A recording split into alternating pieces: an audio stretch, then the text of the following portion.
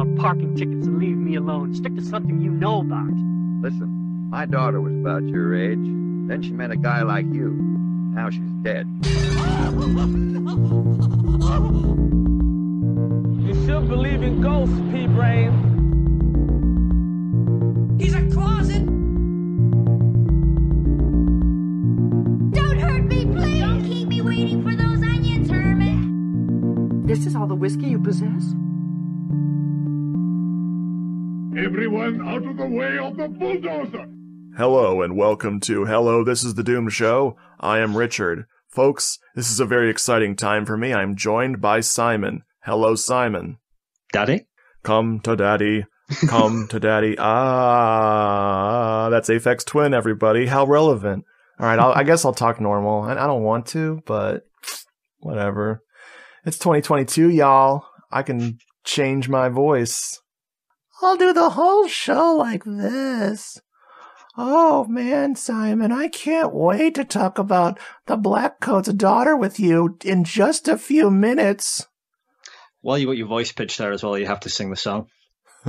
Come to Daddy. There's probably more lyrics to Come to Daddy, but I don't know. A scream at the end will do. All right, we lost everybody, so now we can talk about a movie.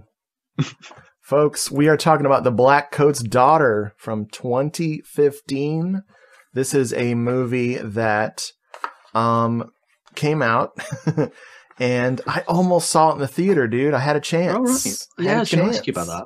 I didn't know what the hell it was, had no clue, and it was playing in the theaters, and instead of just buying a ticket and just getting off my lazy butt and going, I was like, meh. And then I saw, I Am the Pretty Thing That Lives in the House and had to backtrack to find this one. And I was watching this and I went, oops.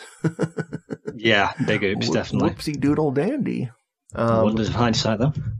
Hindsight is 56. 20. It's 420 blaze it. You know what hindsight is, Simon?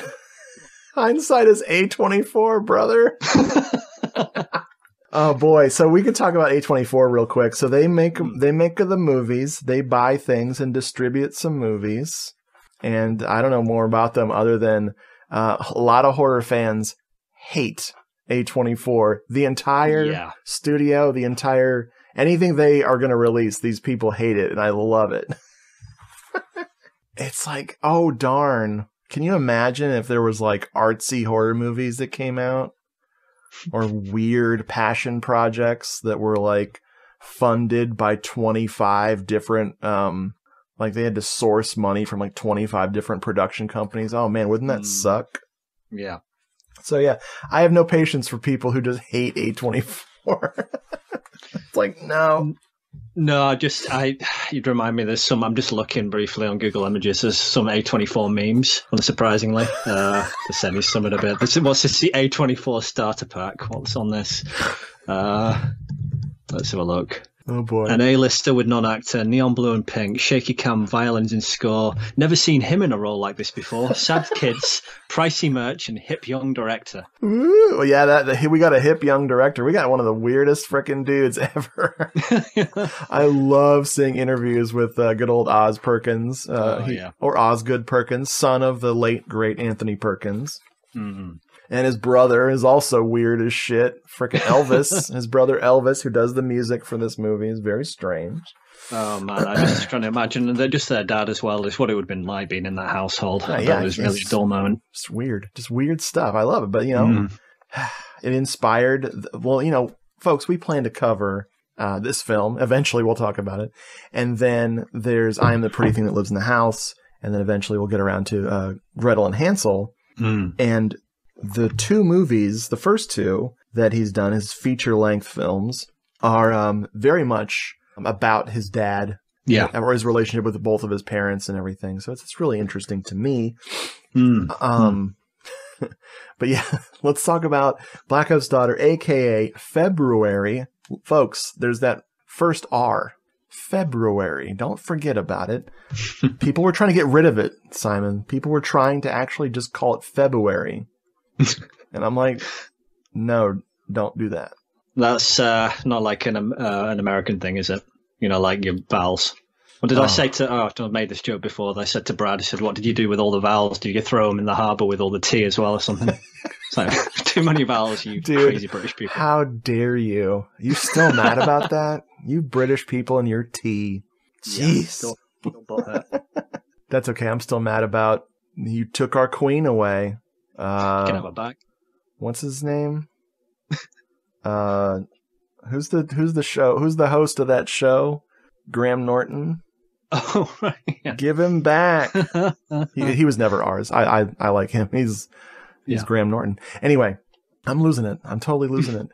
Here's the trailer for Blackcoat's Daughter while I spiral out of control.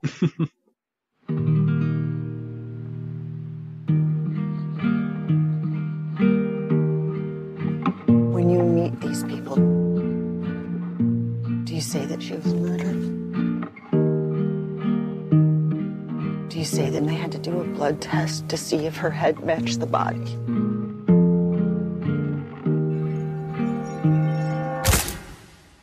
Hey, Dad, just calling to see where you and Mom are, if you're coming. Worst case, they come on Friday and everyone goes home and has a really nice break. After all, we can't let you live here. You do know about the sisters, don't you? They worship the devil.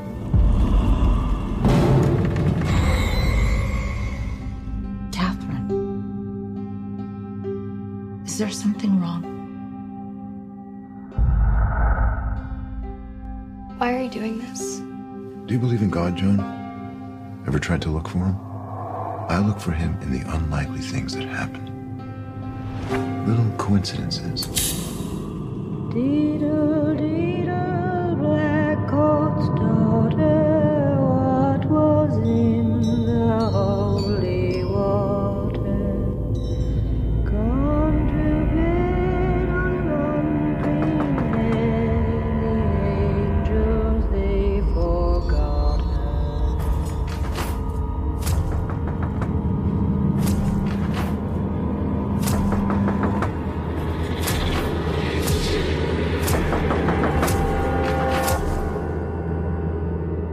Something funny. You smiled a little. Funny? No. Why? I mean, I just wish you could stay and see my performance. That's all. Okay, I'm sure you guys enjoyed some dialogue from the movie and also sounds, but I've got the Blu-ray here. It is from the Blu-ray of my shelves. So here's the plot from the back of the Blu-ray right now. Beautiful and haunted Joan, Emma Roberts, makes a bloody but determined pilgrimage across a frozen landscape toward a prestigious all-girls prep school, where Rose, Lucy Boynton, and Kat, Kiernan Shipka, find themselves stranded after their parents mysteriously fail to retrieve them for winter break. As Joan gets closer, Rose watches in horror while Kat suffers terrifying visions and becomes possessed by an unseen force. Wow.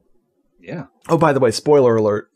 Yeah. Folks, we're going to talk about the thing that drives people bananas with this movie, which I was very excited to watch again and think about. Like, okay, all right, we'll get into it.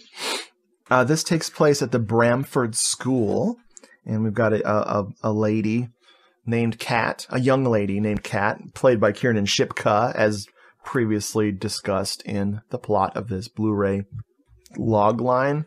I guess I didn't read the log line. Now we get an opening song where there's lyrics about the Blackcoat's daughter. So we're going to go ahead and say that the Blackcoat in this title and in the song is the devil. Yep. Or at least a demon, at the very least. It's a demonic guy or lady.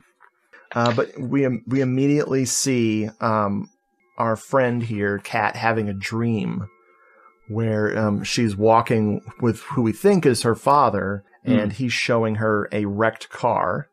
And she's very, very disturbed. think unless I'm like misremembering, I think I was that focused on the wrecked car and just the general weird vibe of that I barely even noticed the guy in the black coat until maybe yesterday. And I also just realized that you don't see the head either, do you? Nope, never do. Obviously, Never it makes sense, but obviously has another kind of resonance, I guess. Yeah. The thing I've learned from the audio commentary was apparently her outfit, which is the most color you're going to see in this movie, is based on Madeline. Yeah. And I was like, oh, okay. Kind of unexpected influence. I was looking that up and I was like, do I know what that is? And I remembered they made a movie out of it, I think, maybe back in the 90s. Yes. I meant to do this. I remember what to do. Okay, so Madeline is what I thought it was. It's the story of this girl who is orphaned and going to hang out with some nuns. And she says, I don't want none yet of this bullshit. But yeah, it's a big convoluted book, but apparently it's very popular and has inspired many iterations of the same thing. And it inspired our guy, Osgood Perkins, to reference it and make me confused. No, it seems like the sort of odd thing that would influence him, just thinking, not getting ahead, but to like this and his next two films, how they have kind of, well, you get in this as well, a bit of a kind of literary quality almost, I guess. Yeah. Oh, yeah, absolutely. And each one of them seems to feel like,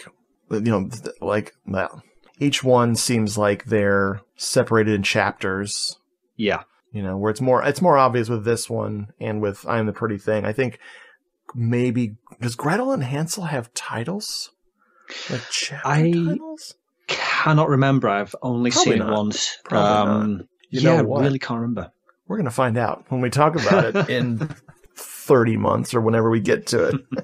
But so she seems to know deep down that something horrible has happened to her parents. Now, I don't understand why these girls at this girls' school get February break. I don't know what the fuck happens in February that is a break. Is that a thing? I don't even know.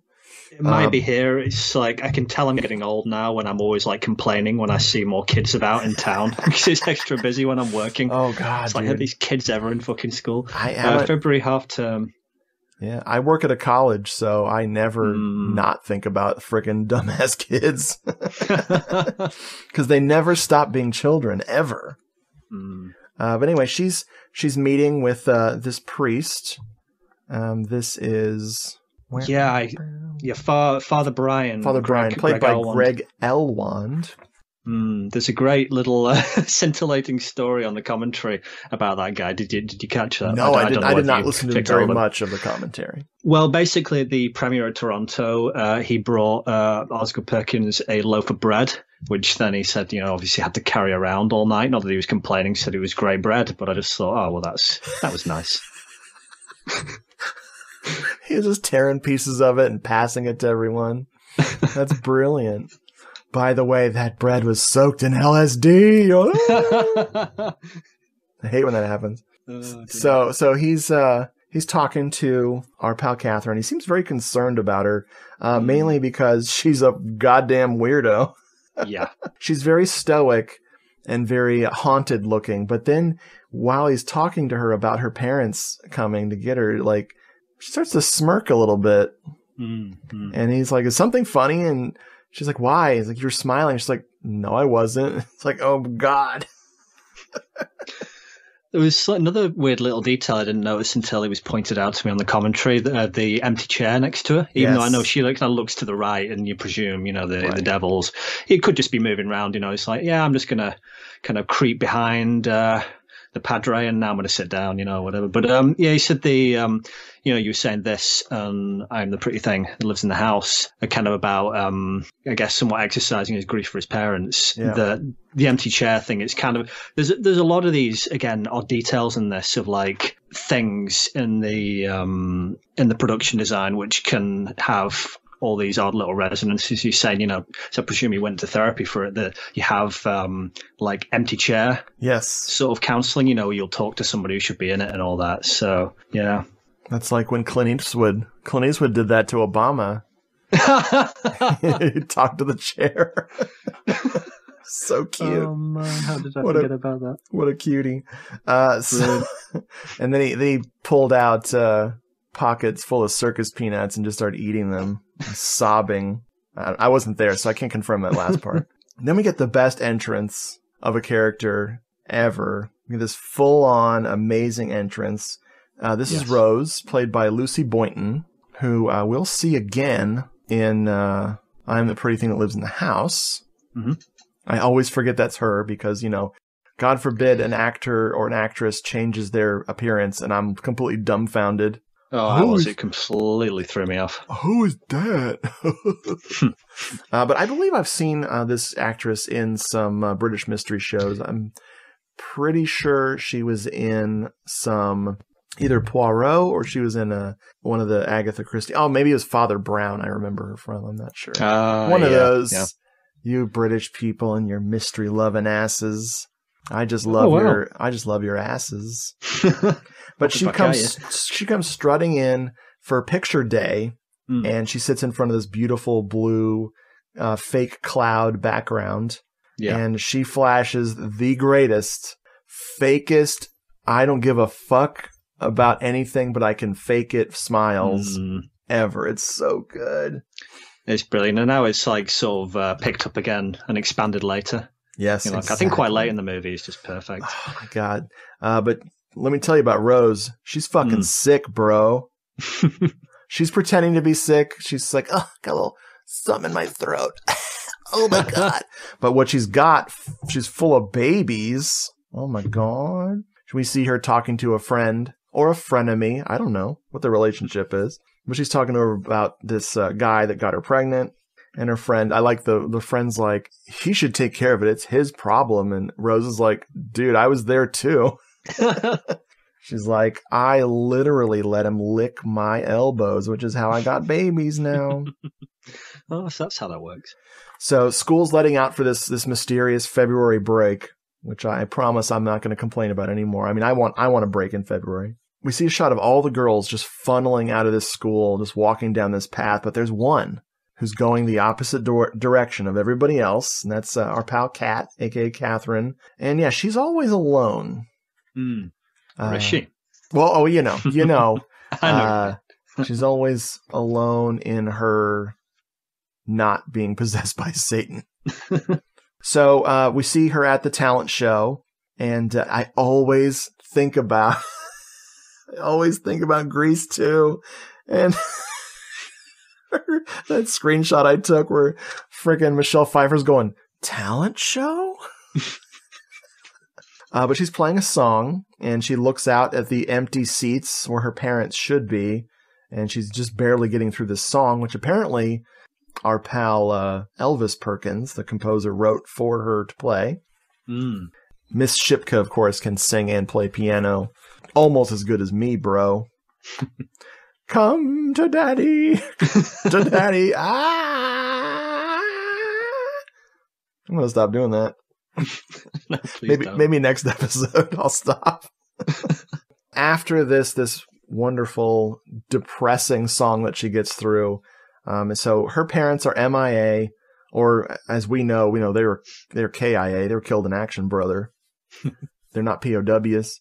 And then Rose's parents are not coming to get her because she just straight up lied to them about when break actually starts. Yeah. So now they're stuck together, and boy, did they make fast friends. No, it's really awkward. Rose is kind of a stuck-up asshole. But she's got issues. She's full of babies. Oh yeah, definitely an odd couple. We missed a trick by not having a long-running sitcom with those, I think. Oh boy. Season 7. This is great. We get the Crooked Spoon, which I think is the true villain of the film. Oh man, yeah. What did he say on? I've written some quotes from the commentary. What did he say? I'll get to the right page here, and I can relate to this kind of having like OCD and stuff. Not so much for stuff like that, but anyway. That's when you know you're going crazy and everything's going downhill, when you feel compelled to straighten cutlery. It's like, yeah, Satan is definitely taking possession then. Because you expect her to be hallucinating in this moment because the horror in her eyes as she's looking down at the table, and then they reveal it's just Crooked Spoon, dude. Yeah, yeah. So that night, the two girls are alone in the school. Rose has a bit of an attitude problem. She's like, I'm going out, and you better not fucking rat me out. I'm leaving. And Kat, this is, man, the tension in these scenes is palpable, dude. And of course, we find out later why they're so tense. But Rose is telling her about the sisters who are supposed to be caring for, looking out for Rose and Kat. These two sisters who live on the grounds. She says, well, they're bald, right? They have no hair, and even their eyebrows are fake. They wear wigs. And one time, this girl who goes to school here, but she doesn't go anymore, so you can't ask her to verify the story. She saw them worshiping Satan.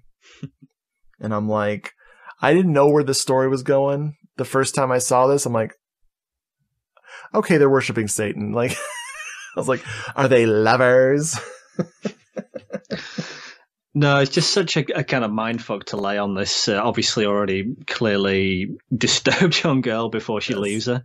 Just the odd details, say having no hair, made me think of the, the witches, when they all take the wigs off and... Oh, man. Yeah. You're doomed!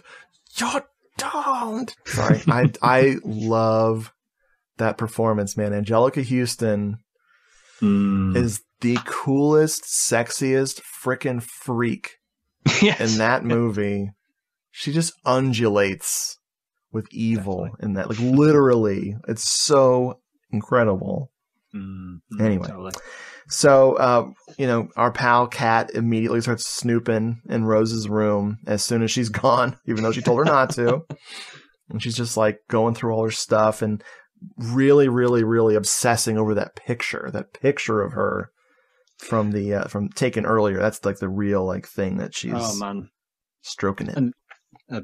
Stroking the picture, just the picture. And again, there's a detail I would have never noticed until he pointed out in the commentary of, I think she runs a thumbnail, like below her neck. Oh, nice. Yeah, literally the devil's in the details, I think, with this one. Hey, really come on. I love it. 19 minutes in, we meet Joan. And this is where the movie asks a lot of our viewers. Our viewers? I didn't make this movie. Of its viewers. And it is... this is our pal Emma Roberts. Oh my God. Emma Roberts is so hot right now. Love Emma Roberts. She can do no wrong. She's playing Joan, and she's headed to good old Bramford, and we get some nice flashbacks. She's just got out of a mental hospital. We see her receiving some medication and seeing some patients freaking out and just doctors standing over her, etc. But she holds up her hand in this hallway, and she's got 2 quarters. These quarters are important. And she tries to call someone, but no one answers. The phone number has been disconnected. But then we meet our nicey nice people, Bill and Linda. And this is James. Is it James Remar? Yeah, I think so. Yeah. Yes. James Remar and Lauren Holly. James Remar, of course, amazing actor. Love him. Lauren Holly is very important to me. Because of all the thousands of hours Leanne and I spent watching NCIS, where she played the director of NCIS and frickin' had an affair with Leroy Jethro Gibbs when they were younger, and they have all these flashbacks of when they were lovers. Yeah. And the thing about NCIS, folks, if you've never watched it before, it is the most insulting show to your intelligence. They assume everyone watching the show has never seen a crime investigation show. So they're really careful to explain what's going on. And if you're just tuning in to character dynamics, they always drop a little something to help you remember or get the know of this character, of who they are. And her thing with the main guy was they had an affair. Good God, it's so obnoxious rewatching that shit. It's, bless her heart.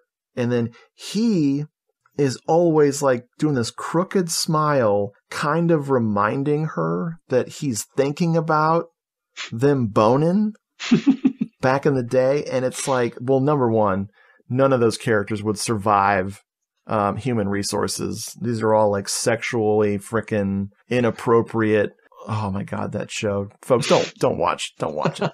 Don't. But anyway, I love Lauren Holly, and she's not pleased with her husband in this movie because he's trying to help out our pal Joan, because Joan is sitting there in the cold. By the way, everything in this movie is frozen.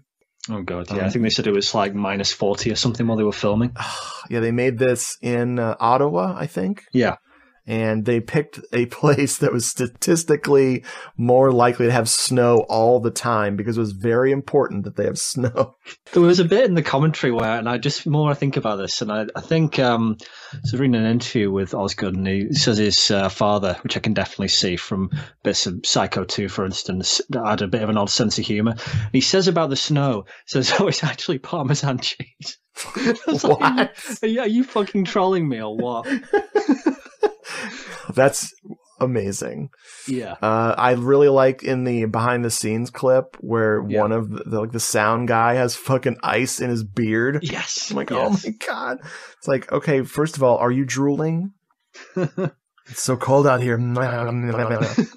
But good old James Remar, aka Bill, offers to help, and we see him just get Joan in the car, and as they're driving away, he has this Bramford sticker, so he's going to the school. Yeah, does the sticker have the I forget what you call it, the logo that's on their uniforms as well, which again I did not notice till it was pointed out to me that it's a head, appropriately enough. Oh, nice. No, I didn't notice that. That's great. And there's also there's some Latin, again, I don't know if it's on the bumper sticker, but on the said logo, which it's Latin, but apparently it translates as "she bows down." Ooh, yeah, that's cool. That's fucked up, dude. Yeah, it's creepy. I love it. So we see Rose and her baby daddy hanging out, having a very obtuse conversation, and the gist of it is that he is relieved that she's getting an abortion, but he's upset because she doesn't seem to need him and for anything at all. Like, no, don't need you, bro. So this like so many bit scenarios saying about how this was written, that it was kind of a case of less is more. We're not going to be really melodramatic and have them just like spilling out everything that's happening. So much of it is just told, and the performance is like unspoken or just little like an odd word. After I think just before she's getting out of the car, and he's like, "Oh, be careful," and she's like, "Yeah, be careful." Like, "Oh, too late, motherfucker." They say in filmmaking, show, don't tell. Yeah. And I say, I'll show you yours if you show me mine. Yeah. Yeah. So she goes in the school and immediately starts hearing noises from below in the radiators, like the heaters. She can hear some noises coming from the basement. And for some reason, she checks it out. And she's headed downstairs, and we cut to Joan in the motel room. And she's getting undressed, taking a shower, and we see that she has a scar on her shoulder, and we have a memory of her with she sees a priest, probably Father Brian, and then a police officer is shooting. So we know that she's been shot at some point. Yeah, like I think it was a bit earlier, wasn't there? These little flashes, especially on the first viewing, they're just enough to kind of, especially if you're not, as I don't think I was first time I watched it. I was probably watching it in it's like 420 blazing it all the time, still back then. So I think some, those details were definitely kind of lost on me, and I was more just taken in by the atmosphere really, and the weird vibe and the rest of it. But yeah, it's all there. They say it's like, I think again in that little promotional featurette, it's a bit like a puzzle where there's all these little clues, and especially on a repeat viewings, really it's all there and it all comes together. This is a rich film. This has got lots of lovely layers to it. Which I feel like I'm just quoting the awful behind the scenes featurette. like someone's like, "Oh, this movie's not just a horror movie; it's got lots of layers." And I'm like, "Yeah, dude." You can just imagine those A24 haters seeing that and just absolutely screaming at the screen. Here's what you do with A24: either don't watch any of their stuff, or you just pick and choose. Because I've not seen everything they've put out. Good Lord, it's so many movies. But I would say 99% of the things I've checked out from them, I've enjoyed. Yeah. even everyone's favorite, It Comes at Night. I still need to see that. It's really good. It also is. It is absolutely true. They marketed it as a very different film than it is. Yeah, very different. But I was glad that it was different than what I thought it was going to be, and it haunted me very subtly. Could not stop thinking about it for a long time. Doesn't have a lot of rewatchability. No, that's about the only thing I'd say is like, it's like, yeah, I got it. Anyway, yeah. Bill is having a nice little conversation with Joan. Like, do you believe in God, Joan? And she's like, nah, dog, I don't. And then he talks about where he sees God, like not in the church and not in the Bible and not in the songs. He sees it in the little coincidences that just seem to happen, like kismet and stuff like that. Simonicity. Yes. Yes. And he's not going to be he's not going to benefit from these little coincidences. He's going to prove the devil's real. Yeah. There's, and I was going to make in this scene, we talked about the music briefly already, haven't we? And but also, coupled to that, there's a lot of really creepy sort of ambience and sound design, and there's a bit in this scene, and I was primed for this because I had the 4K Mulholland Drive that I'd watched the night before, and there's a bit of like very Lynchian sound design in this motel scene, while again, like, see the tension in a lot of these scenes and things unsaid, and the subtext and all that. It's really, really disquieting. One bit before that, I make a comment. She's hearing the voice through the radiator from the boiler downstairs, and we can think of the fucking lady in the radiator in a razor head now. Shit. Now I think about it. Yes. The thing I liked about this movie was in this scene, because she's just gotten out of the shower and she's wrapping a towel and he's visiting her at 3 a.m, apparently. Yeah. There is an uncomfortable sexual tension, but then it's Definitely, not, he's not there to like be tempted or make a pass at her or anything. It's just there, but that's not who he is. He's a genuinely good person. Yeah, exactly. Yeah, I never got anything more than kind of this like paternal concern from him at all. And again, the commentary, I would have not put this up, but he says, and she has to kind of acknowledge, I suppose, she's just been in the shower and they're in a motel. You're saying you can't help but not be influenced by who you are, who you're related to, and just movies in general. So it's kind of like Psycho in reverse, but without obviously nice. Dude, that's awesome. Yeah. I'm glad you got that. That's great. Thanks. We cut back to Rose and Catherine. They're having this conversation, and Rose is like, she found... Oh, I didn't even talk about because we see what she was doing in the basement, right? We've already seen it. Yes. Rose, okay, so my bad. I dropped that. Sorry, folks. So yeah, when Rose went down to check out the sounds in the basement, a very pivotal scene, she finds Kat on her knees worshiping the frickin' boiler. The boiler was like burning hot.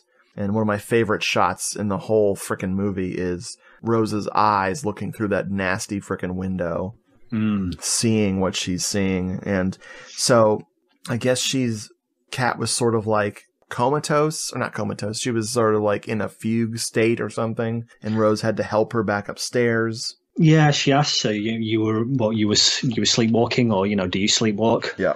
And at this point, she can barely get anything out of Kat. She just says, and I think she repeats this later, says, "You smell pretty." To which, yes, the reply is understandable. It's like, yeah, you should just go to bed. Yeah. I can't deal with this. I'm going. I would be like, I do? Thank you. Let's hang out, brother. She gets Kat back into bed, and Kat is like, just blaming Rose for her little misadventure here. She's like, Mr. Gordon said you're supposed to look out for me. Mm-hmm. Like, oh boy. It's all so freaking like tense and creepy and just like, man. But then she says the line that chills me to the bone, dude, where she's like, is there anything else I can get you? And Kat answers, no, you had your chance. It's like, oh no. And it makes you wonder though, because, knowing how this film ends, like, what if she had been kinder to her? Or is it even possible for her to have avoided her eventual fate? It's really interesting what all the possible like meanings of that, Yeah, definitely. And I was just looking up Mr. Gordon, the guy who plays dean of the school. Mm. And he looks so familiar to me, but it's not who I think it is. This is Peter James Hayworth. Yeah. And I can't tell you who I was mixing him up with, but yeah, I was Holy expecting shit. I was expecting to see like 2,000 credits, but it's not the guy I'm thinking of. Yeah, he doesn't even have a. It's kind of sad. Doesn't even have a profile picture on IMDb. Yep. But there was something that's jumped out at me here, and I was like, "What the fuck is this?" Total Recall 2017, 1999, where he plays distraught man. You're reading my mind, dude. I was totally like, "What?" So yes, 1999, 44 minutes. The Total Recall TV series. Oh my word! They made 22 episodes of this shit. Oh my lord! How did I not know about this? All I could think about from Total Recall is the guy going, "Recall, recall, recall." That was a movie my parents bought me on tape when I was a kid, and I proceeded to watch it 60,000 times. I never need to sit through that movie again, ever. Oh no! I understand. Yeah, I love it. Don't get me wrong, but yeah, I got it. It's all imprinted on your brain now forever, I think. Oh my god! It starts at my butt crack, goes right up into my brain. You've been PK dicked, have you, for life? Oh boy, PK dicked. Excuse me, my name is Philip K. Richard. Whatever, dude. I'm an idiot. Rose wisely, after this exchange with her pal, she goes back to her room and immediately barricades the door so she can get some sleep. Understand. We see Bill and Joan at the restaurant now, and he busts out his dead daughter's picture while they're waiting to order some food. And she immediately runs off to the bathroom and has the creepiest moment. Instead of like going to the bathroom to puke, which, trust me, folks, there's enough puking in this movie for many movies. Definitely. But she runs to the bathroom and just lets out the frickin' weirdest laugh. No, it's just so perfect, and it's like just again, coincidence, synchronicity, simonicity, whatever you want to fucking call it. It's like the opposite of fucking providence. It's just so fucked. Yep. That fate would have brought all these people back together. Because of course, the girl in the picture is of course Rose. Yeah. Who it's like, how does Joan know Rose? I wonder. So while she's in the bathroom, she has another flashback, and we find out that she killed Joan. Her name is not Joan. Joan was a nurse that worked at this mental hospital, and she murdered her and took her clothes and took her ID and bailed.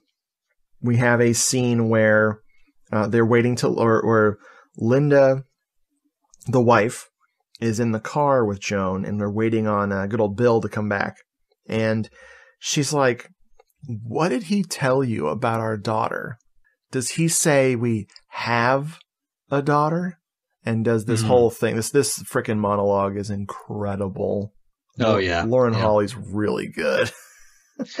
Yeah, they were saying that I think they had like zero rehearsal time, and they just had to sort of do this and sort of develop as it went along. But I think Osgood was saying that she or somebody in her family had a bereavement where he was speaking about somebody's mother saying, it just completely changed her. She was just a different person then, and that kind of makes sense why she's kind of, you can tell this has happened with her. She's kind of off, and I think rightfully kind of a bit suspicious of Joan Stroke Cat, Of course. Yeah, it was just brilliant. Oh, and again, another little thing I never noticed, but from the commentary was saying, Lauren Holly, I don't think she ever gets out of the car in this movie. And they joked saying, does she even have legs? Like maybe there's a wheelchair in the back. Yeah. Oh my God. Hey, even at half a woman, she's all woman. Yeah. I don't know what that meant. Yeah, and she talks about seeing her daughter at the store after her daughter has died. She just saw someone who looked just like her, and it's one of the most haunting things is her talking about just seeing her daughter, like a random doppelganger of her daughter somewhere. Yeah, and just again how it's just told and performed and all this, and the writing, in this is just really it does paint a picture, doesn't it? What was he saying after that? Because the husband, he'd been saying, he's kind of the opposite of like, seeing his daughter and all these girls, he's trying to help out. Whereas, and this is another really creepy line that she says at the end of, I think, this monologue, saying, it's strange, I can't see you at all. Oh my god! It's just like this complete void there now, or something. Which, man, that's messed up, dude. Well, I'm gonna stop this file. When you're into the latest fashions, you know what fattening drinks are waste. But diet soft drinks have no style, 'cause they got that diet taste. But not sugar-free Dr. Pepper. Wow! Sugar-free Dr. Pepper tastes fattening, but it's not. How can sugar-free taste so sugarful? What a great taste this one's got. Sugar-free Dr. Pepper tastes fattening, but it's not. Sugar-free Dr. Pepper. Sugar-free Dr. We cut back to Rose and Kat, and she's talking about how... oh God, man, I feel like I'm relearning how to ride a fucking bicycle. Good lord.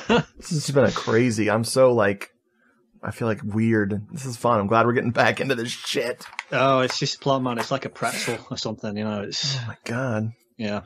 This is what happens when you don't record for let's see, July, August, September, October, November, December. 7 months. 7 months. It's not good. We'll do it more often and with greater frequency. Wait. Oh, that just reminded me, I don't know why, of a completely mind-blowing bit of trivia for this movie. Yes. This will sort of make sense in a minute, hopefully, or it might not, but fuck it. That's the second T translate on the audio, I think it did. Little in joke. Here we go. So, yeah, and I should tell you firstly as well, 7 out of 4 people found this interesting on IMDb. Did you know this is Emma Roberts' second horror film debut? Her second debut, huh? Yeah. Someone actually wrote that. Somebody actually wrote that. You know what you'd get with a debut, right? You don't get another one, you fucking idiots. So not like if you're the Queen, you get a second birthday. That's right. The Queen gets a girth day. So Rose and Kat are talking, and our pal Kat just got off the phone, which, we all know that's a direct line to the devil. We're both fucked then. But she's like, he says I can live here. Oh, really? That's cool, dude.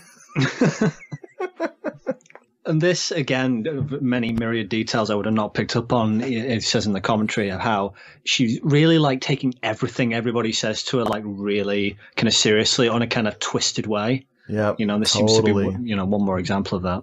Oh my god, it's so good. So they're having dinner with the sisters. So Rose and Kat are chilling with the sisses, the devil worshippers. And they're saying grace before the meal, and that's when the sisters notice that Kat isn't saying the words. They get mad at her and ask her to say the words, and she tries. God bless her. She tries to say the words, and then she just stands up, and is this when she calls her a bad word? Oh, no, that's a bit later. I think that's after this, but yeah. They wish she'd said a bad word. Instead of being able to say grace, she just vomits. She praises Ralph instead of God. And I'm like, girl, you got to lay off the lime sherbet. Do you guys have lime sherbet over there in the UK? I've had sherbet. I don't know whether it was lime. Oh, you'd know. Because if you tried to say grace, it'd be all over the table. It's it's not like a puking scene that makes me feel nasty or anything like when someone is too good of an actor when they're puking and you really feel like the actor might almost be making themselves throw up for real. It's just the consistency of his puke is so nightmarish. Woo. It's weird, and he said it was meant to look like milk or like mother's milk. Again, there's all these motifs of, like motherhood and, various things swirling around. So apparently mother's milk is bright green. Of course. Yeah. They have her, they're checking her out in the little nurse's office there. And that's when she calls her rhymes with bunt. And it's just the way that Kiernan Shipka looks. She is so freaking creepy, dude. The makeup is excellent. They've got that black circles around her eyes going, and she's waxy. She looks like just disgusting, but it's the way she stares at people, dude. Oh my God. It's really unsettling. I mean, there's so many good, I think all the performances in this movie are really outstanding, but I think she might steal it, really. Yeah, absolutely. You know, the sisters get a phone call, and they immediately tell Rose to go out and shovel the snow of the driveway, which I thought was really funny. Oh yeah, she even says it's like, it's not me, not me who called you. See you next Tuesday, I don't know if I've heard that one before. Have you not? See you next Tuesday. I'm just waiting for the opportunity to drop it in everyday conversation, like to a shitty customer or something. It's like, all right, see you next Tuesday. It's like, what day is it? Oh my God! Like, folks at home, let's take up a freaking collection. Let's get Simon out of retail. Yes, please. We'll just do a Patreon so you don't have to fucking work there anymore. Oh, well, thank you. Oh my God. Anyway, folks, that was my first page of notes. Congratulations. You all made it this far. Oh, it's my first page of notes as well. Wow. NSYNC. Wow. Oh, yes, we are totally a boy band. So Rose is out there shoveling snow, and she hears some keyboard music, like some old-timey organs music. Yeah, I was going to ask you about this. What is this, like organ or synth or something? Well, there's a bit earlier as well that sounds very similar. Yes. I think it's probably, knowing the weirdness of our composer, good old Elvis Perkins, my guess is that it's a real Hammond-style organ. They come with a lot of different ways to modulate the sound. Yeah. So you can kind of get those weird warbles and like a tremolo or a vibrato effect on it.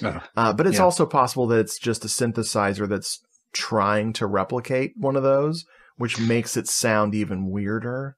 Yeah. Just how everything's treated and how all the instruments, like synths and traditional stuff's blurred. It's really anybody's guess. But I love the whole soundtrack, but that little cue, it's kind of like spooky but sort of cheerful. Or like they said about the end song as well, they were going for something that's kind of childish but satanic, looking at you, Boards of Canada. God. Oh boy. I love it. Music really does have the rights to children. Yes. Or whatever. So she just gives up. Rose is like, well, fuck this, I'm leaving. And she goes back to the dorms, and then Mr. Gordon and a cop arrives. They get into the house, and there's this great, 180 pan where they're showing the whole house from the inside, and they don't show anything graphic. All they show is one splash of blood, and then right when they show that splash of blood, that's when these two gentlemen walk in and they react to something horrifying, which we're not shown. Yeah, it's so perfect. And now we get to see Kat's story. We flash back, way back, to when Kat meets her horny lover. The titular daughter is she of the Blackcoatness. Oh, I better write that one down. Sorry, folks. We're going to do a little game this episode where we have alternate titles for the Blackcoat's daughter. Probably should have hyped that at the beginning. Yeah, I'm going to have to brush up my improv comedy skills because I've not written any down, but I'll try I'll try and wing it. Oh, you're going to wang it. You're going to wang Chung tonight, brother. Okay, I got it. My brain said, start writing. I'll think of it. Sorry. It's in my fucking mind. I'm totally full of demons and babies. Oh man, I think we're in the right headspace for trying to tackle this or not. Speaking of babies, BTW, friends of the show, Marky Karloff and Carrie Frankenstein, literally just announced that they're pregnant again. So there's going to be another Karloffian child. That's their legal name, by the way, folks.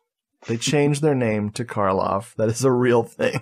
It's commitment that is just, man, I tip my hat, I really do. Dude, I mean, like having your name changed in the States, this is for Simon's edification, very difficult. Do you know how many forms I had to fill out to get to be Richard Glenn Schmidt? I mean, wow. Well, I don't know, like at least 3 to have the triple barrel name. I don't know. Triple barrel. That would be too neat, really, wouldn't it? Yeah. Yeah. Hey, people called me dick shit in high school. That was fucking great. Oh, sorry, I shouldn't laugh. No, you should. It's fucking hilarious. So we see Kat. She's taking a bath, and of course, the cloaked figure is there watching her, and it's always been with her. It seems like slowly creeping into her life. It makes its presence known, especially when her parents are dead. That's when it really kind of takes over. I was trying to figure out the moment where it really kind of shifts. I mean, I know right from the off you have the dream, but it seems to me things really escalate after, there's all the really creepy phone calls. Yes, she tries to call home. We see the connecting shot with, instead of Joan holding the 2 quarters, we've got Kat holding them, and she tries to call home. And it's very garbled, but it sounds like someone says, she's like, "Mommy? Dad, are you there?" And you hear this voice just go, "I'm here." Yeah, again, it's all just so like some of the vocals on the soundtrack is really kind of ambiguous and obviously been treated. And there was a bit of trivia here about, and Osgood said he prefaced this by saying he might be getting himself in trouble with a union or something. So I guess this guy was uncredited. The guy on the phone, he says, is somebody called Paul Jasmine, who is one of 3 people in Psycho who voiced Mother. Oh my God, that's so cool. It's perfect, isn't it? Oh, isn't it great when you have a family friend like that? Yeah. This is when the music just goes completely bananas. And this, I wrote in my notes that, man, Kat is as messed up as the score for this film. It's wild. Yeah. So we see her, she sees the beast, this demonic beast, when Rose was telling her about the sisters worshiping Satan. She wasn't really paying attention to Rose. She was looking over her shoulder at the horny creature in the frickin' room, which is basically a big cloak, a mask, and horns that come out of the top, and then they just drained all the color out of it, so it's just this black mask. You can't make out any details on this thing. Yeah, they were saying they built this thing, the costume designer, saying it was a bit like the shark in Jaws, of saying, they had it, but then had to really try and not show it, apart from, like corner of your eye or reflected off like the tiles in the bathroom. And that's the thing. That's always better anyway. So Definitely. We flash to her killing the sisters. So she has stabbed the sisters, and then she starts to cut their heads off. We don't really see what she's doing. We just kind of get the impression. And then we cut back to Rose and the photograph. The way we were introduced to Rose, where she's posing for the photograph. Oh, yeah. And her smile fades and just turns into horror. It's so good. Yeah, Osgood was saying it's one of those moments. I was wondering about this. It's like, is she having some kind of, like moment of precognition? Is it, it's weird. It's like there's a sense of sadness or like resignation or kind of worry. It's really like all mixed up. But he's saying at any rate, it doesn't really matter. It's just rhythmically, like where it falls in the movie. It's just perfect. Yep. We cut to, Rose is in the bathroom, presumably trying to poop. But she hears sounds, and so she very cautiously walks out of the bathroom into this darkened hallway, which, oh my God, this hallway is like, it's going to give me nightmares. Oh, yeah, and the floor, which I'll come to in a minute, that kind of threw me off, the red floor. Oh, yeah. She walks and looks out into one of the exits. They have like stairs leading out to one of the exits, and that's when she sees bloody bags. Like we saw Kat grabbing some pillowcases earlier, and she sees these bloody bags, but we don't really see what's in it. But this is enough to freak Rose out, and that's when, boom, Kat runs out and fucking starts stabbing the shit out of her. Oh my God, dude. And it's one of those long deaths too, where you see her just her last shuddering breaths and everything. Yeah, she doesn't really, she doesn't really finish the job. She just sort of waits for it to say, I've done enough. I'm just going to bask and, And then she grabs her by the hair and lifts up her head and starts to go to work. So the cop, we don't know where Mr. Gordon is, but the cop has found Kat back worshiping the furnace. But she's got some friends this time. She's got the sisters' heads, and she's got Rose's head facing, like propped up and facing the freaking furnace, and oh my god, dude, so good, so freaking good. And of course, she won't put the knife down, and he shoots her in the shoulder. There's a moment just before he shoots her I never noticed until yesterday. I guess, I don't know if this is accidental, but where she raises her arms up, like the devil horns. Yes. And saying, "Hail Satan." Oh my god. That's, and I like when she flips him the bird and says, "Smell you later, motherfucker." But we cut to Linda and Bill driving Joan, a.k.a. Cat. Oh my god. Cat has been Joan the whole time, y'all. Now I understand that this is a cheat. This is how you make a film and keep people guessing. Yeah. If you really want to, are these two storylines happening at the same time? What is this mystery? What is Bill and Linda and Joan what's going to happen when they get to the school? When all this shit's going down. And then as you watch this, you realize that these things are probably not happening at the same time. And then, of course, it's revealed that Emma Roberts is playing the grown-up version of Kiernan Shipka. Which, hey, I got it the first time, not by guessing, but by going, oh, that was Rose's parents. Oh, that's supposed to be Cat, blah, blah, blah, and I know a lot of people came out of this movie going, what was that? Yeah. I don't get it. It's weird. I think actually my first viewing I was okay, and then I think either I was thinking about it after on my second viewing, I overthought it and then got really confused, and then third viewing maybe, or even just after the second thinking again about it, it's like, oh shit, yeah, it all kind of clicked together perfectly. It's like, yeah, I'm a dope. Well, it's like one of those things, like it's weird. They tried to do a thing. They try to make it more of that's like the thriller aspect of this horror story. And in order to do that, they had to make a huge leap, and they require the audience to make this huge leap with them. And a lot of people, it's not going to work. Like Lietta likes this movie, but she didn't get it until her second viewing that was supposed to be Joan and Cat. And I'm like, yeah, it's crazy confusing.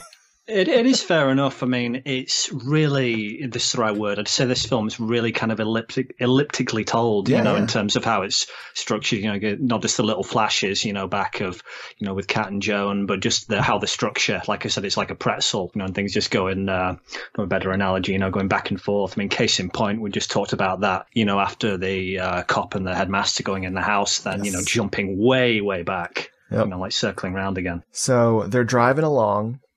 Bill, Linda, and Joan, and Linda's very upset.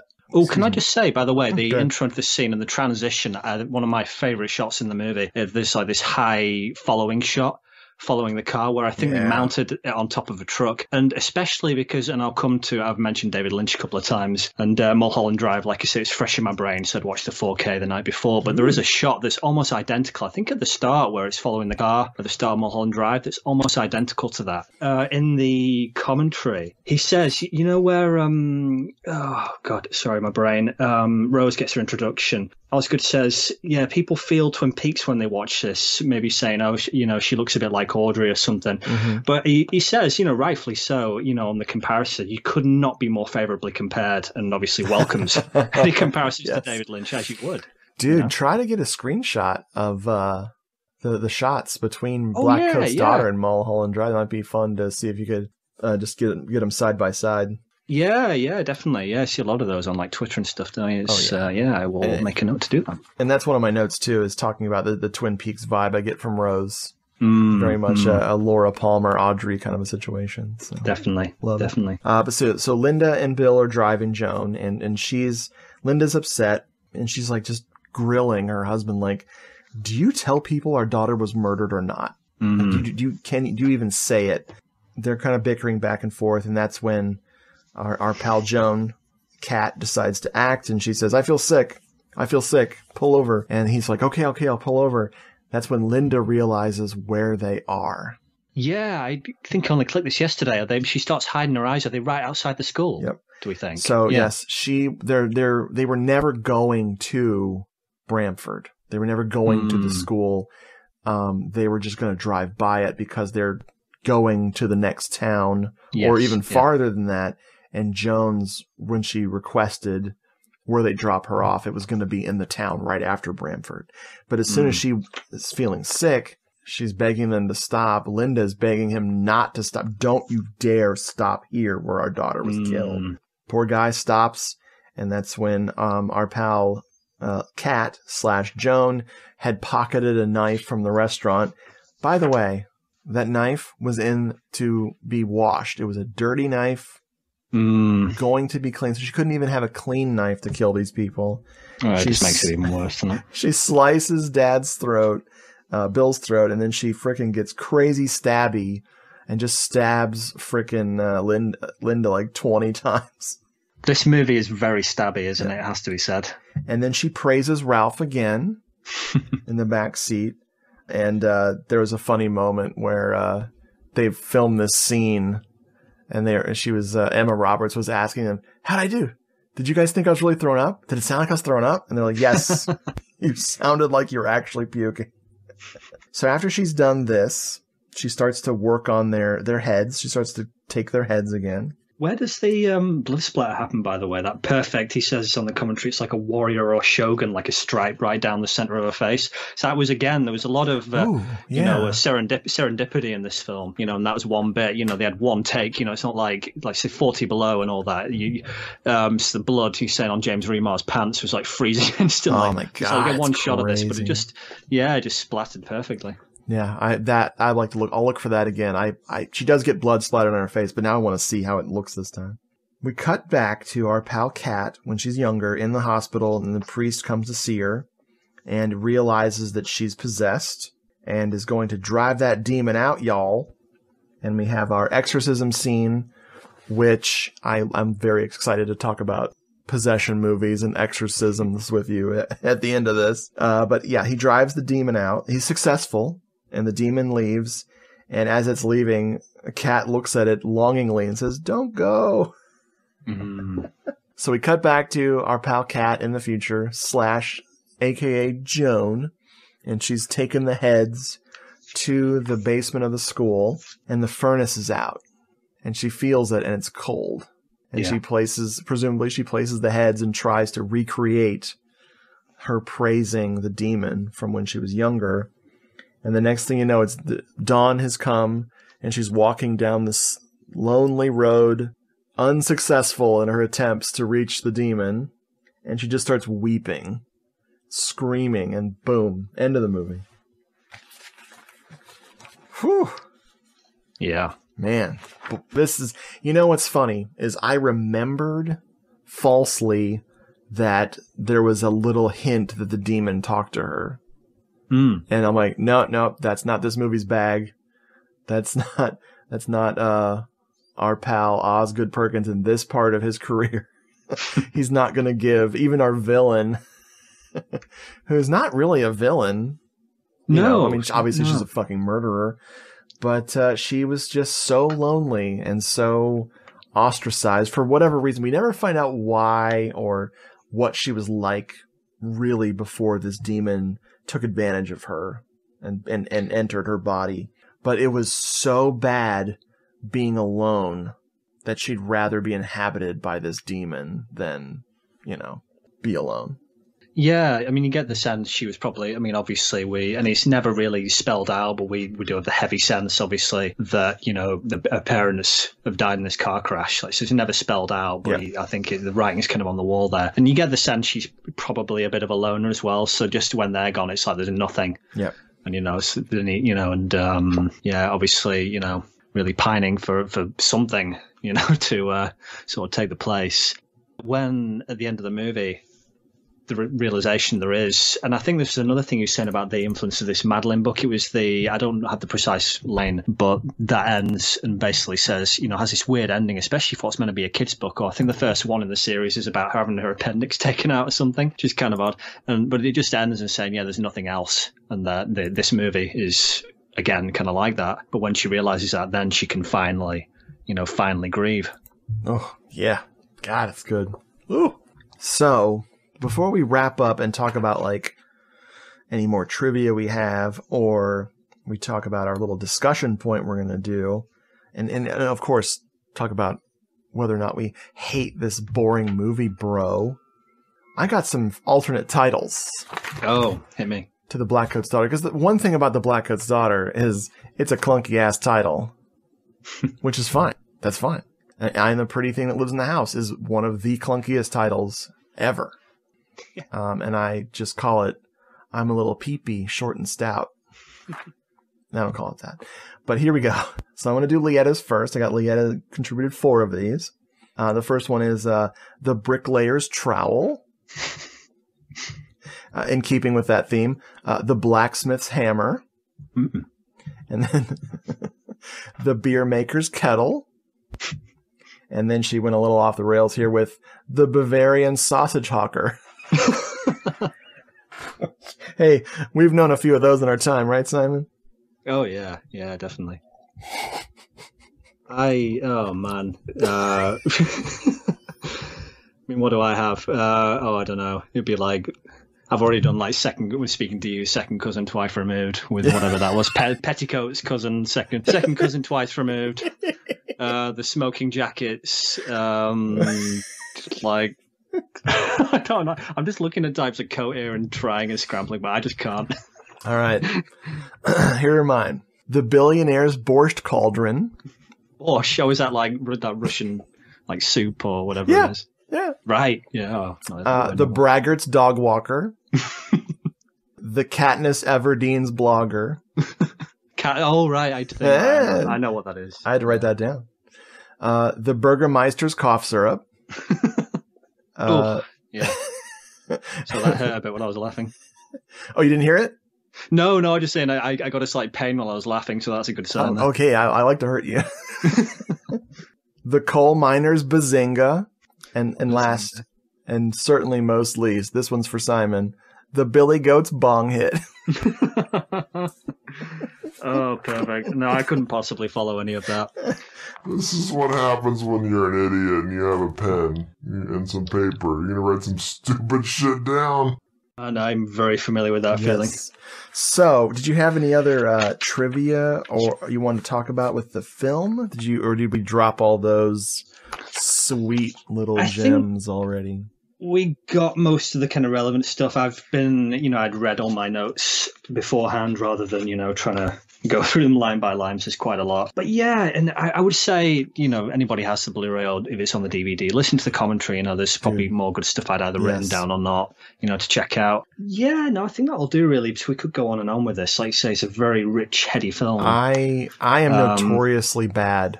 I never listen to commentary tracks. This is like the most I've skipped through. It's not that I don't know why. I think I always want to just move on to the next film or move on to whatever I'm watching next. And there's commentary tracks that I know are solid. And just from the little I've heard of this one, is freaking Oz Perkins is, for as strange as he is, he's not really super pretentious. He seems to know. No. How he is and how the story plays out and is very aware of what he's doing. And he's so thankful to the crew and the cast for putting up with the conditions that they filmed this shit in, which were terrible. Yeah. And he just is like, these people never complain to me. They work so hard. He's like, I don't even know what we were thinking. But yeah, highly recommend that one. But so Simon, how do you feel about the Blackcoat's Daughter? Do you even like this like A24 crap? I can't speak for all of them. I was looking at a list of the movies before. There were some I'd forgotten about, like The Killing of a Sacred Deer, just to name one. I've still never seen that. Oh, I'd highly recommend that. I love that movie. That is an odd one right there. But for this one, no, I absolutely adore this movie. It was recommended to me by a friend of mine. I watched it I think one Friday afternoon, like I did.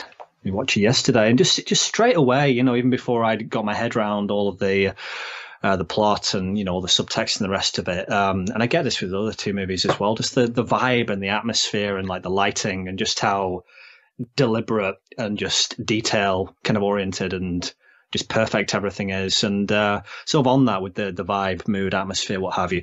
I love. It reminds me a bit of New Spiria. This, I think I mentioned this. We were talking about that. Everything's really. It's very, very wintry. of course, you know, the snow, but just how kind of, and like yesterday, it was perfectly overcast for it. And, you know, just how just wonderfully drab and grey and everything is. And I sort of made a joke in my notes saying, were they trying to, in the school, like, save on the lighting bill? But it was because Osgood, and I think his DP is Julie Kirkwood, I think it is. They had kind of a credo for this, which was just turn the lights off. Yeah. You know, pretty much, which is exactly what they did. And he even apologized to the lighting guy by name, like, oh yeah, sorry, dude, like, if you had your lights on in this scene, I apologize, but I'm pretty sure we just had the lights off for this shit. Yeah. But it's so spot on for it. It really, it just works beautifully. Well, you know, I love this movie so much that when I found out that you enjoyed it as much as you did, I was like, oh shit, you need a copy of this. You did, yeah. I'd found a used copy that was in perfect shape because, of course, I doubt the person who sold it even watched it. I just immediately packed that up and shipped it to you and then bought myself the movie brand new so I'd have it. So we both have it because I suspected that one day we'd get around to it. No, eternally grateful for that. I rewatched the Blu-ray yesterday, and because I have a 4K setup now, when you watch Blu-rays on it, it upscales it with the, what do they call it, HDR, high dynamic range, and especially for a movie like this with all that low lighting, it just really, nice. Yeah, beautiful. But I love this one. This is my, if I'm going to go ahead and just out myself here as an Osgood Perkins fan. Whoa, big shocker. Out of the three, it's the one I reach for least. So it's my third favorite of the horror movies he's done to date. You know, Gretel and Hansel and I Am the Pretty Thing Lives in the House. But this is intense. It's brooding. It's fucking gorgeously shot. It's crushingly sad. I mean, this is one of the most sad. I don't know if it's depressing. I mean, maybe if I was in a crappy mood, I wouldn't be thrilled to watch this. But it's scarier than I remembered it. Yeah. Like I said, I think I used the word kind of disquieting before for a lot of it, you know, before a lot of things kick off. It really, and it tends to peak my anxiety sort of often mid-afternoon. So when I was watching this, it was kind of perfect. I was getting very creeped out, you know, in the best way. But no, like you say, it made me think of going back to the Twin Peaks David Lynch comparison you said when we talked Fire Walk with Me, you know, the ending is this megaton bomb of emotion just kind of going off at the end, and it really does. And of course, the music score by Elvis Perkins is very much a huge part of this, and very unsettling music as well. It's so perfect and so, as Osgood says, you know, rightfully so, and just so kind of unique, really. I think this was his first score, and he said in an interview somewhere, I think with this and I'm the Pretty Thing That Lives in the House as well, it kind of, you know, to be restrictive. So this is a guy who's, you know, he described him as a poet, you know, it kind of almost killed him, you know, to be restricted in this way, to say you have to do this here or do that, you know. But their collaborations, you know, are just, it's just like a match made in heaven, really. And it only gets better with I Am a Pretty Thing, because that is the sound design plus the music that's like 90% of that film right there. So I know from our discussions before we started recording that you had a question, a Simonicity question time, totally not like a Brad question time question. Yeah, I even I said to Brad, it's like I'm I sort of half-assed him, but half not really as well, saying, I'm hijacking question time. So, but I said to him, it'd only be polite if I let him answer this first. So I'll give you his answer. Okay. So the question was anyway, what is some of your favorite winter horror films? And I'll let you kind of percolate on that for a minute. But he said to me, he gave me two answers. Let me see. He says, Ghost Story and Black Christmas. And on Black Christmas, what did he say further down? Black Christmas, sort of more of a Christmas film than a winter film. Which I said to him, I could see it either way. I think the first time I saw Black Christmas was not even at Christmas. And it is as much as it's a Christmas movie, it's a perfect winter horror film. I mean, it is literally just bone chilling, you know, even after countless viewings. Yeah, so I've written down a few. Like I say, I don't want to, go off on, spend ages talking about this. But I'm just curious from yours, just even off the top of your head, and then I'll tell you some I've written down. Well, I, of course, blanked completely. I should have done, because you gave me the chance to have time to think about the question. I said, "No way, dude. I got this." If you like, quickly I can read you my list, which I've written down. Oh no, I'm ready. I got this. Okay, I got this. We'll let you steal the spotlight and frickin' go out with a blaze of snow-covered glory or Parmesan cheese.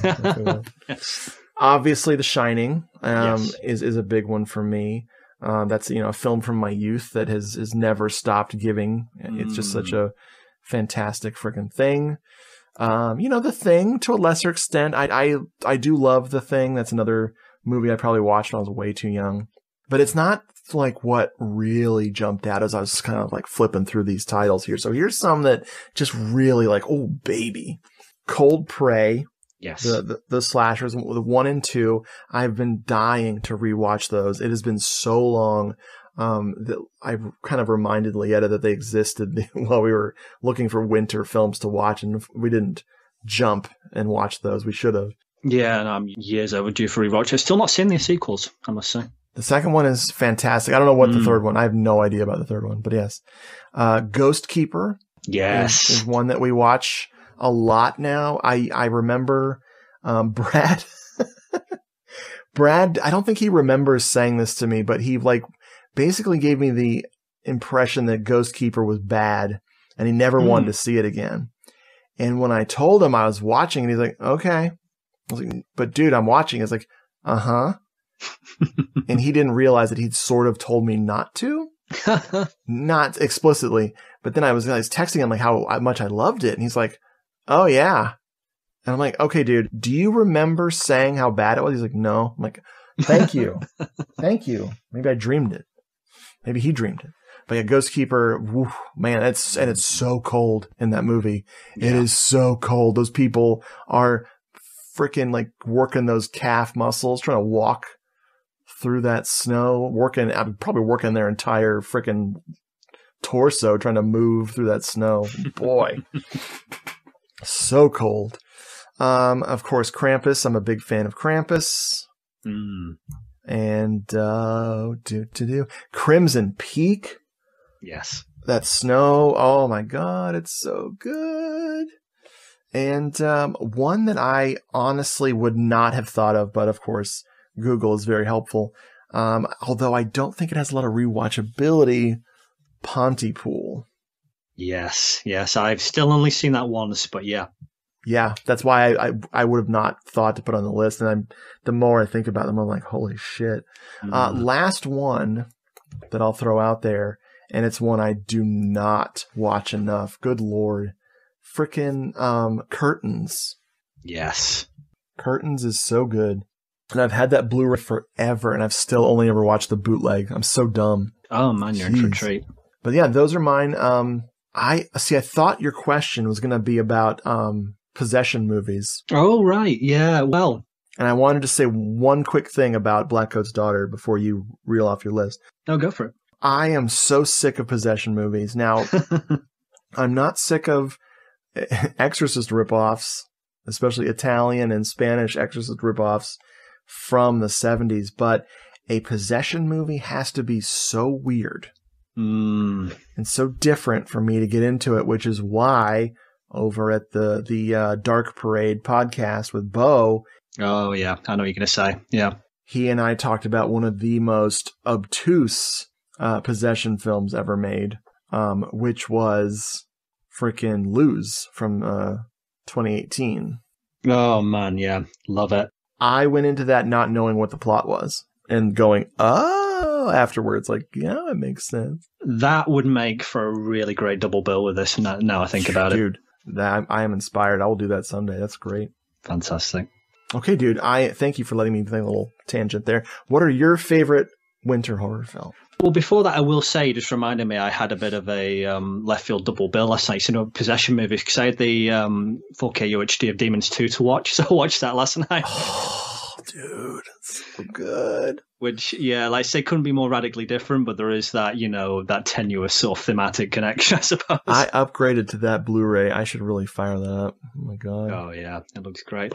So yeah, mine. So the first two I wrote on this, and this for me, for a few years I used to watch these as a double bill in winter. I've not for a while. I think just because my attention span has been a bit destroyed. So often now it's more rare I will have double features. But yeah, The Thing and The Shining are not just the winter horror film, the winter horror double feature to be, but kind of an 80s or even horror double feature to be of all time for me. I mean, I will put that against any fucking double feature anybody's got. It's just just perfect. I have Newsperia, of course.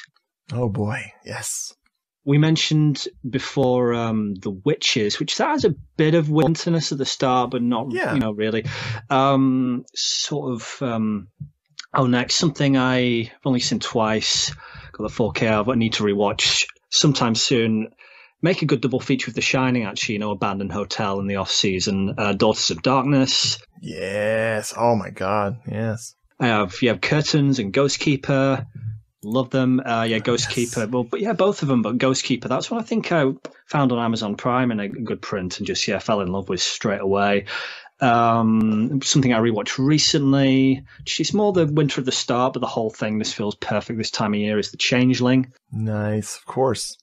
Something which again only really has the snow at the start, but and it's more. So I think it's set around Halloween actually, but The House of the Devil. So some of these are kind of tenuous. Something I really need to rewatch soon, relating to what Brad said about Black Christmas. The Sleeper. Yes, nice. I think you said Crimson Peak. Yeah, I would wholeheartedly agree with that Absolutely. one. Yeah. And a few at the bottom, which I really need to rewatch. You said about Cold Prey. Yeah, years overdue for rewatching that. Let the Right One In. Ditto, even more so. Probably not seen that best part of 10 years, I think. And Pontypool as well. So there's probably more, but that's, like you say, it was just sort of off the top of my head, Oh, I Dead of Winter is one I totally was thinking about while you're talking. Yeah, that's one of those movies that I rented when I was really young, and it ended up blowing my mind because it's one of those movies that, hey, at least when you're 11 or 12, it makes you feel really smart. It's one of those twisty movies where the twists just keep on coming. And it's really satisfying. I think you'd really enjoy it. Yeah, I feel like we mentioned this in passing before. I don't know. 1987. I think we covered, and somebody had worked on it. Oh, right. I remember now. Yeah, the guy did the music. I forget what the episode we were talking about. Was it Richard Einhorn? Now it's all coming back together. And Mary Steenburgen. Well, she wasn't in the thing we talked about, but yeah, I'm just getting vague echoes of past recordings. Speaking of horns. Whoa. Dude, I think we did it. I think we recorded an episode for the first time in a really long time. Hopefully we made this as long enough to be the audio commentary. So when Scream Factory re-releases this, they're going to be calling us like, yo, we need Simonicity. Oh, yeah, they do. Awesome. Well, dude, thank you for hanging out. Oh, always a pleasure. And folks, thank you for listening. We promise we'll be back, and eventually we're going to come back to the Osgood Perkins. And but I think we've got a little bit of a giallo picked out. Yeah, man. And I'm going to go ahead and usually I don't announce what you and I plan to do next, but I want to give people time to find this movie because I don't know how easy it is to find this film. Yeah, I don't think, especially on either side of the pond for us, there really is one. It may be like an Italian import or something, or maybe even bootlegs. Yeah, hey, beg, borrow, and steal. At the time of this recording, it is up on Giallo Realm on YouTube, and it's a nice copy. Oh, on YouTube, yeah. But I'm talking, of course, about 1986 Lambava's The more Lambava, more better. You'll Die at Midnight, a.k.a. Midnight Killer. Yes. What is the frickin' Italian title? More, oh my god, I don't know if I've ever seen this word before. Morarai a Mezzanotte. That's a new one for me. Just look for the one where the girl's going against the killer. The killer has a bloody butcher knife, and she has a frickin' hand mixer. That's messed up. That's a messed up scene. Was this also called the Midnight Ripper or something? Yeah, Midnight Rippers. Midnight Ripper, yeah. And Midnight Killer One as well. One of my favorites is Carol Will Die at Midnight. So yeah, and I think, we'll get back to Osgood Perkins specifically with I Am the Pretty Thing That Lives in the House, which is, spoiler alert, a movie I have to fucking fight for all the time. Oh, we'll fight everybody, don't you worry. I'll use the U word. I will use the U word over and over again. Underrated. This film is underrated. Hey, you know what's underrated? This film. Oh man, just how you like change your voice, and I got a bit of I think you just ASMR'd me. It's a shark take. Bye, folks. Good night.